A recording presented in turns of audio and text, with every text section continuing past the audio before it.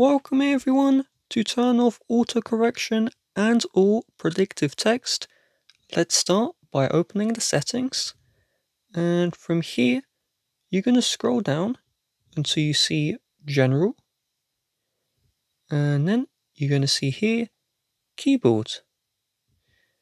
You're going to see autocorrection. This is the main one. You can turn that one off. Predictive, you can turn this one off as well.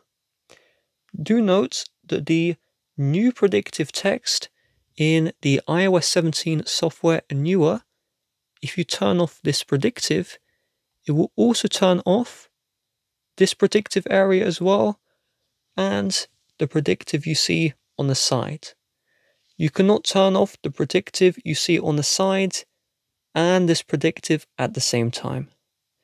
The autocorrection, when you turn that one off, the text will not automatically correct like it would usually do, and there is no way to get the older version of AutoCorrect with the older iOS softwares, so you're either stuck with the new version of AutoCorrect or no AutoCorrect at all.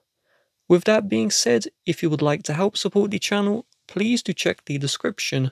Bye bye.